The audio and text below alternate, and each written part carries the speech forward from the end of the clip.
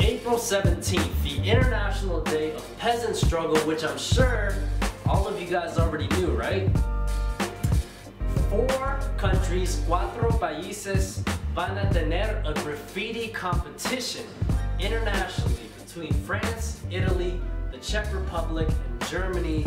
The focus of the competition is highlighting climate change and how it affects small-scale livestock farmers.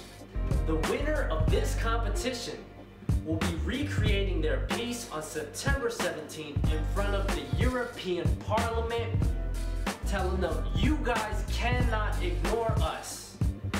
Check it out, really dope footage, really dope content. After you're done with that, make sure you check out some of our other stuff.